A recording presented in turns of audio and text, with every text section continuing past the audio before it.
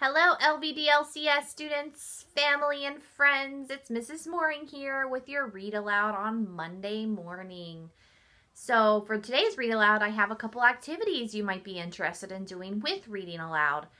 For this book, we have obviously the puppets, and you could find puppets to go along with most books, most children's picture books. If you just Google it online, people will help you come up with puppets to use. That would be a great activity for students to work on cutting and coloring and those types of things while also creating something fun for their read aloud. So after I'm done reading this little piggy, we're going to talk about two other activities that we could do. Okay, so this little piggy. This little piggy went to market. This little piggy stayed home. This little piggy had cookies. This little piggy had fun. And this little piggy went wee, wee, wee all the way home. As you can tell from this little piggy version, it's different than this little piggy nursery rhyme that we're usually used to.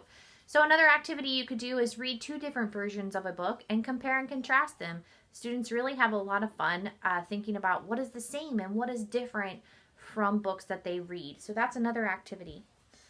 Another activity that I like to do with nursery rhymes or poetry that rhymes is create flashcards with them. So every word in this little piggy is put down on a flashcard.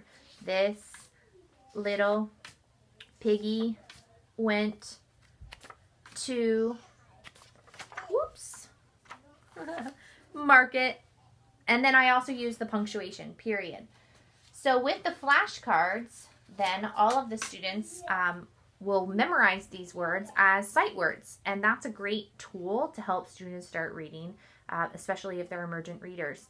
So we have all of the words and their punctuation on flashcards. And then the next thing that I do, when we're going through the flashcards, the students will have the book and I will have the flashcards, and they'll be able to look at the words in the book at first. The book helps them remember the words. And then after they're getting used to the book and they have it by memory, they no longer need that book for that support. After that, we start using these as puzzles. So I mix them all up, and then they have to put the puzzle together, and it looks like this. So I make sure that I have a word and a card for each punctuation so that the students can put the puzzle together. What I like to do with those flashcards is I like to have the students go all the way across the room so that they're running across the room and getting their exercise and energy out while also doing a literacy activity. Most of my groups is based on just being active because we know that when we're active, our brains can store more information and more memory. So think about using this trick next time you read a nursery rhyme or a poem. Have a great day.